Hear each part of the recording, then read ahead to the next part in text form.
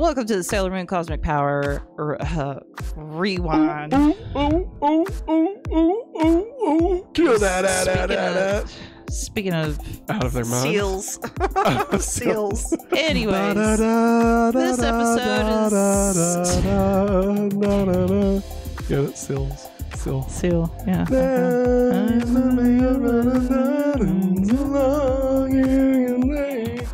You became the light on the dark side of me. But did you know the light of the world can be seen? Baby, I can take you to a kiss from a rose on the bay. Ooh, and more than a mirror saying how it feels, yeah. You're supposed to keep going. I'm sorry, I can't do it. You're gonna sing me to sleep. All right, from not the top, but the top of this section. Yes, season 1, episode 3, the mysterious sleeping sickness. Protect the girls in love. Special thanks to SailorMoon.fandom.com for this week's episode summaries and more. I like it. This is episode 3 overall of Sailor Moon. Original air date in Japan was March 21st, 1992. The DIC Dub was September 12th, 1995. And the Viz Media Dub was May 19th, 2014. Wow, that's like, what, almost 20 years later? Yeah. Wow. All right, so here we go into the synopsis of our episode. All the girls in town are tuning into the late night radio program called Midnight Zero that reads out love letters sent in by listeners. Meanwhile, a strange sleeping sickness is plaguing the town, causing people to fall into a coma-like state, including Miss Haruna and Naru. Not Naru. Not Naru. Not again. This is Sailor Moon Season 1, Episode 3, The Mysterious Sleeping Sickness. Protect the Girls in Love. Oh my goodness, titles are great. I love the titles. We'll get into what it was called in the DIC version later on. So, what did we think of this episode, Matthew? I must say that I really enjoyed this episode. So looking at it through the lens of this being the second episode, yeah, because they originally cut the second episode, it feels a little. I mean, it's not Sailor Moon's fault, obviously, but like, DIC was really not doing themselves any favors. No, they wasn't. Because, like, you compare it to the first episode where it's like, oh, hey, women getting their souls sucked away. And now this one, oh, hey, women getting their souls sucked away. Yeah. You know? But that aside, I did think that it was a fun episode. One thing that I thought was funny, like, it made more sense by the time we got to the end of it. Yeah. But it's such an intricate plan. Yes. To steal the life force. Oh, like, yes. It's not only just a radio show that they fully produced, right? Yeah. On a nightly basis. Listen, well, hang on. It was also, they got fan mail. Yes. Then they would mail the people that sent fan mail the charms to wear, which would then steal the life force. That's a lot of steps for just stealing life force, you know? Oh, yeah. That's what they do. I will say, in the episode, they did make it clear that, because people that are in love or whatever, they give off more life force. So, okay, sure, that's fine. But listen, still, there's that's always intricate. Bizarre, intricate scenarios where they want to get people's energy.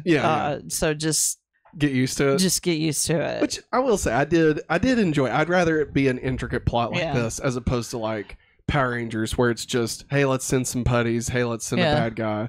Let's do Zords and it's over. You know, like it's just the same. You can literally set your watch to Power Rangers, you know? So I like the fact that they changed it up. And like, you know, it being something as mysterious as like a weird midnight show on the radio that like they don't even know exists. Like it has kind of a tinge of horror to it, you know? Which I'm starting to see is in pretty much every episode so far. So there's a bit of a horror sense to Sailor Moon. Which I really dig. Like I figured it'd be more sci-fi, but like I like the fact that it's kind of leaning more into the horror side of stuff. Like it's really cool. But no, and obviously, you know, new powers and stuff. getting to see Usagi in her dreams and all that. Like, I don't know. I really liked it. It was a good episode. I really enjoyed it. This is one episode I think I always got to see more than the others. Because especially on Toonami, once they ran out of episodes, they just started all over again. Yeah. So I feel like I always caught this episode more than any of the others. And it always stands out in my mind. This is when she gets the moon pin. Yeah. I had to think about it for a second because I was about to call it the DIC version. That's what I was used to. What the DIC version? Luna pin. The Luna pin? Yeah. Oh my god. Did she say gorgeous reporter in the DIC dub? No, she did, but we'll get into that later. Oh, okay. My bad. It's okay. Also, what a 90s, such a 90s thing, talk radio, you know. Oh, I know. God. Such Delilah, you know. Always asking for like love advice and stuff. So yeah. I've always liked this episode. Also because Usagi gets the short haircut when she's in her disguise. I always thought that was cute. And you know what else I think is cute? What's that, Maggie? That this episode is brought to you by in part by a free 30-day trial of Amazon Prime. This sounds like country music in a way. Listen, the music is on a loop. I just unmute it. Okay. It just caught me off guard. Have you ever wanted access to a world of entertainment, speedy deliveries, and exclusive deals? With Amazon Prime, you can get all that and more. Stream thousands of movies and TV shows, including classics like Pokemon Gold and Silver, Yu-Gi-Oh! The Movie, and Digimon Adventure Try. Listen to ad-free music and enjoy unlimited reading. Plus, with Prime's fast and free shipping, you'll never have to wait long for your orders. Ready to experience the best of Amazon? Use our link in the description of this episode to sign up for a free 30-day trial of Amazon Prime today. Discover all the benefits to see how it can make your life easier and more enjoyable. I'm so sorry. I'm like slurring so bad. It's cracking me up. Maggie, I've told you, you gotta stop drinking before you do the ad reads. I'm sorry, guys. Don't miss out on this hopefully awesome opportunity. And now, back to the show. Well done. You like just the hard cut on music. Yes. That about put me under its spell. Hey, you did great. And now it's time for war. What is it good for? What is it good for? Absolutely nothing. Say it again. War! Yeah. So, how has the plot progressed this week? The overarching plot of Queen Beryl continues with another creep attack, but ultimately does not push the plot more forward. Okay. Side tangent here. This is important. Not really. I was listening to the Lonely Island and Seth Meyers podcast. How dare you? Listen. And they were talking about Dick in a Box. Yeah, of course. And then that made me remember Mother Lover. Okay. So I was listening to that. That's what I've come to do. Is like I listen to the podcast, whatever short they do. If it's a song, I then listen to that song, right? Yeah. So I was listening to it. It goes off. And then it plays a song that I forgot existed called The Creep. Do the creep, huh? Do the creep, huh? I remember that one. Right? Yeah. And like, I think we need to change out the creep of the week intro. We can. I'm down for it. Oh man, because that like when I heard him do the huh for the first time, I was driving, I was crying. I was like, do I need to pull over? Because I'm laughing very hard at this and I don't want to be putting anyone in danger. You'll wreck. Luckily, I made it home safe and everything's okay. So, creep of the week. Well, which is not where we are. No. But just you said creep, it made me think of that. Okay. Jadeite also explains why he was taking energy from young girls in love. He tells Queen Beryl about how their energy is stronger for their master. Masked Rider. Sailor Moon and Jadeite finally have a head-to-head fight, but he gets away. May I say that Usagi shows some badass energy in this scene? She really is trying. Yeah. No, that's my viewpoint. No, you're fine. You're good. I liked it. Yeah. I thought it was kind of funny that he's just like, you know, and I kind of appreciated that like she wasn't just immediately good.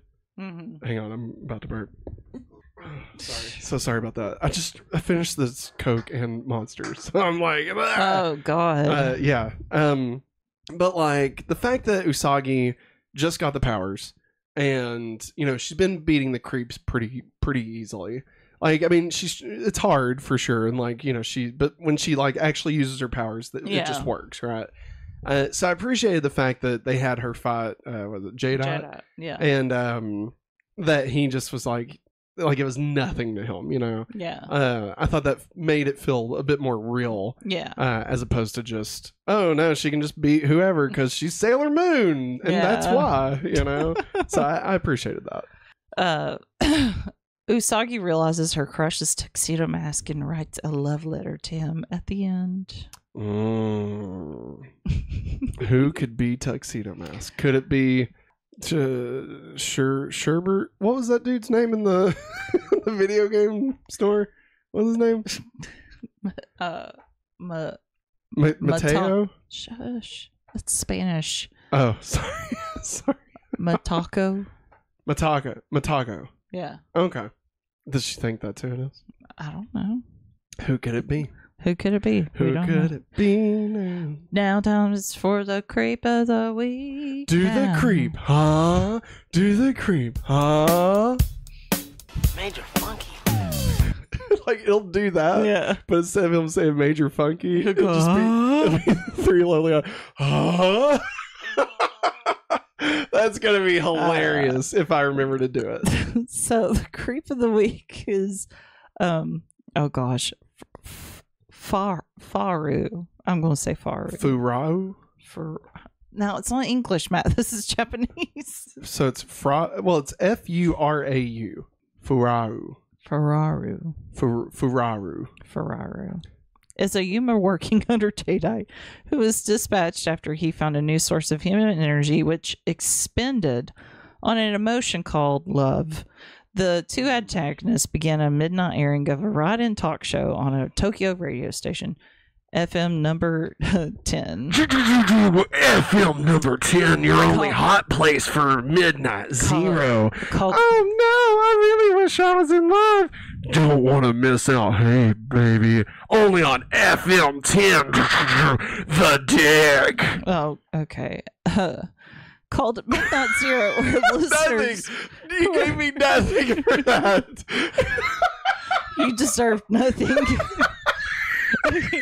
Where listeners were encouraged to send in their love letters under the human disguise of a radio station manager.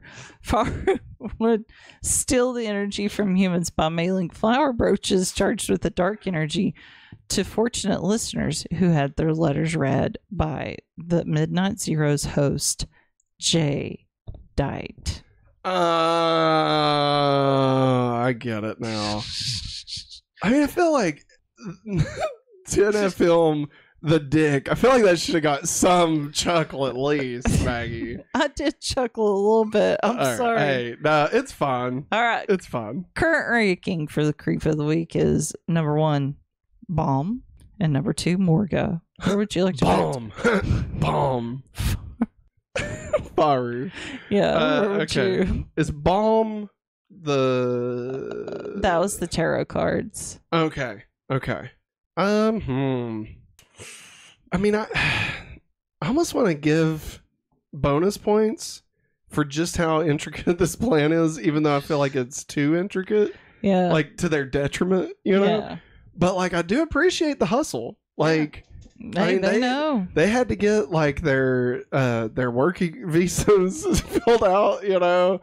They had to go through the HR placement, you know. Like, I mean, they worked there. Yes. You know, oh like, yes, that's a lot. That's not just an easy thing to just start a job, you know? Yeah, and they get in all these letters and they're like, oh, where's these letters go to? I don't know. And that chick shows up. She's like, I'll take them for you. I mean... Does not question who she is or anything. They at least put a dozen hours into this. So I'm going to say above Morga. But I feel like Balm is still... Yeah, Balm's stronger, I think. And not even just stronger, but like what she caused, like the assault stuff on Usagi. Yes. I feel like that was a bit more hardcore. Yes. So I would say number 2. Okay, I agree. All right. I will add it to the list. Number 2, Furau. Now it's time for the DIC Dub. Dick. I didn't mean to hit it that quick. My finger actually slipped on the button. It's okay. My bad. Anyways, tonight's episode title would have been, back in the day, Talk Radio. That's terrible. Yes, it is. Like, they gave us like a 7-page essay for a title. And then Dick is like, Talk Radio. Yeah, Talk Radio. We're just going to shorten it, guys. Next name. Next name. This episode was the second episode of both the Korean and English dubs. Nice. The DIC Dub had a number of changes made. Here we go. I'm shocked. The cold open of Usagi introducing herself was cut, 30 seconds cut. Like where she goes, I'm 14 years old and I'm a Cancer. My blood type is O positive. I think that's because I am O positive. You'll love this show. Luna looking starry-eyed at Motoki was cut for Motoki. Yeah, Motoki. Yeah. Yeah. Because he's being sweet to her. Oh, yeah, like, yeah. Oh, yay. Perhaps she thinks he's the guardian of the moon. Maybe. A scene of Usagi laying down on her paper and sighing was cut for time. So, like, whenever she was trying to write a letter, she's like, I don't know how to write a love letter. Oh, yeah. She's laying her head down, so that was cut out. Ah, I gotcha. The scene in which Usagi has hearts in her eyes was cut. However, the scene also appeared in the Sailor Says segment. I wonder why they cut that out. No telling. DIC had their own agenda. God, DIC. Several other scenes were shortened, and all 1 minute and 10 seconds were cut. Midnight Zero is renamed to the North American dub Loveline. I am so sorry. It's okay. I will say Loveline is kind of a better name than Midnight Zero. Like, maybe even like Midnight Love or something. I don't know about that one. Booty call. Welcome to Midnight Love on the DIC. Okay. Okay, moving on. The disguise pin is renamed in the North American dub to Luna Pin. Usagi's disguise description changes from being a gorgeous newscaster to a sophisticated talent agent in the DIC Dub. Boo. After Tuxedo Mask throws his rose and Jedi leaves, Usagi says that the rose must have magical powers. And it doesn't, It right? doesn't. It's just a rose. Fucking rose. All right, now it's time for Can You Spot the Difference? Sailor Moon! All right, so this is where we compare the episode to the manga. The disguise pin that Usagi gets is first shown in this episode. However, in the manga, it doesn't appear until Act 2 of the manga, which is episode 8 of the anime. Okay. Additionally, in the manga, Usagi got the disguise pin from one of the machines at the video game center. Huh. So the video game center became like a big setting for the Sailor Scouts and stuff. It's kind of like a command center. Kinda. Okay. In Crystal, they use it a little bit more. Where they stick to the manga more closely. Yeah. But this one's like, it's more or less a hangout. Yeah, sometimes some things may come out of the video game machines for them, but... So, like, does Luna put them in the video game machine, or...? I always had this idea in my mind that she has her own little seat, and she pushes all these items into the machines. Oh my god. So it's never explained? No, it's not. Wow. It's not. So does the show ever have things come out of the machines at the video game, or is that just nixed totally from the show? I don't know. I can't remember. That's okay. I didn't know. I can't remember. So if it does, it's at least not a huge thing. No. Okay. Well, you're getting ready to talk about the gadgets, so yes. we'll cover what I'm going to ask there. Now it's time for puberty, but with superpowers. Yeah. Big change. Bingo. I got you, Boo. Thanks, Boo. Luna gives Sailor Moon a new gadget. It's the disguise pin. Just say moon powered, then whatever you want to be disguised as. Okay. So I didn't know this existed. Or I may have and forgot. Yeah. But so like, okay, she can transform into Sailor Moon. Yeah. And now she's got a pin where she can just turn into whatever. So, but that's a different power than turning into Sailor Moon? Yes, it's a different power. Because it's more or less a disguise so she can sneak into places better. So, okay, let me put this in Power Ranger language. Okay. So when she turns into Sailor Moon, that's when she's like morphing. Yes. And when she uses the disguise pin, that's like when she becomes a Ninja Ranger. Where it's like, it doesn't really do anything, but like you look a little different, and then you still morph into a real Power Ranger. Yeah. Okay. Gotcha. Pretty much. So like she couldn't say like I'm a what is it, disguise moon power a bumblebee and like fly around as a bumblebee. No. Okay. It's always like a person, like a job, Okay. like a person job. And so like it has to like fit like what she is. It's almost like Mission Impossible. Like pretty much. Like Ethan Hunt's not going to grow like 8 feet or whatever. Her hair changes with it, but her face stays the same. Thank you. Okay. Gotcha. Thank you. So her body like stays the same. Mm-hmm. Okay. Yeah, so, her like, clothes will change, her hair will change, maybe makeup, maybe some other types of jewelry. Okay. Because like I didn't know if like where she became a reporter, I didn't know if like it was just she looked like she was older, or if like it actually made her like physically older, if that makes sense. Mm-hmm. You know, like I mean, if the disguise itself made her look older, obviously. Yeah. But like I didn't know if it also like if this was like a live action thing, if we'd be like Mystique, right? Where like in First Class when she was older, she was Rebecca Romaine. Yeah. Right. And like they use that to show that. So like, does she actually appear older? Or is it just her haircut and her dress like makes her look older? I think it's haircut and dress stuff. Mm-hmm. Okay, gotcha. Yeah. Gotcha. Interesting. Interesting. And now it's time for That's Just Prime. Whoop, whoop. Well, that's just prime. All right. Here's some. Well, they didn't really have like favorite quotes picked out off of the fandom site. Okay. So I went through and found my favorite moments or sayings out of it. So this is a whole conversation. This is when they took Miss Haruna by ambulance out of the school because she fell asleep and they couldn't wake her up. Oh, okay. So I'll be Usagi. You could be Naru. No, and then Naru? Naru's her best friend with the red hair. Okay, gotcha. Not Brainy or whatever. Well, Brainy does show up towards the end.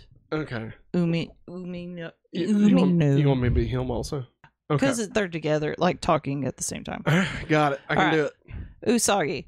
I didn't realize a teacher is so exhausting. You know, I heard someone talking the other day about how there's some kind of illness going around where people fall asleep and never wake up again. What? Seriously? So you get to spend your entire life asleep? I'm jealous. What? You're jealous? Yeah, because you get to spend your whole life dreaming. And I would imagine that would be a whole lot of fun. Oh, Soggy.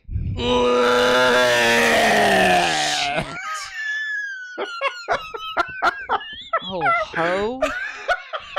God. Sorry. That's my Brady impression.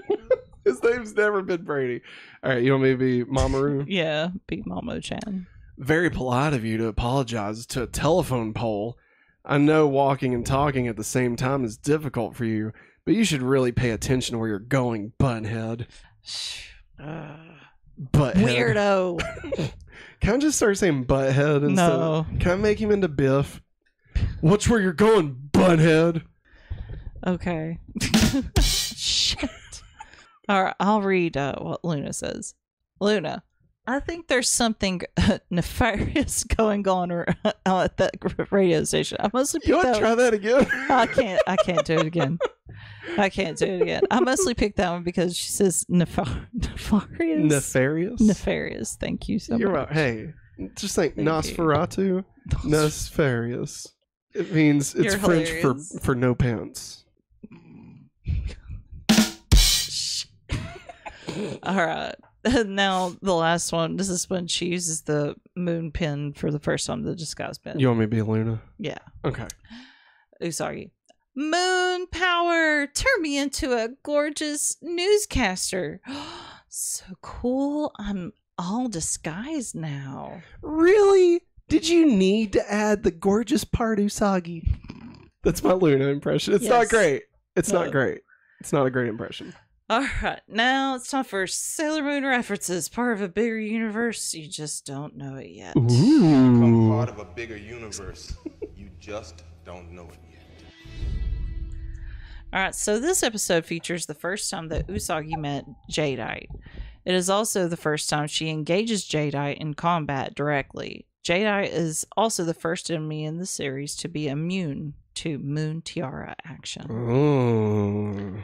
This is also the first time Usagi uses Moon Tiara action twice in one episode. Oh, shit. This is also the first time an attack, in this case Moon Tiara action, is used without its stock footage animation. Oh, that is true. Yeah. Yeah, I didn't realize that. Wow.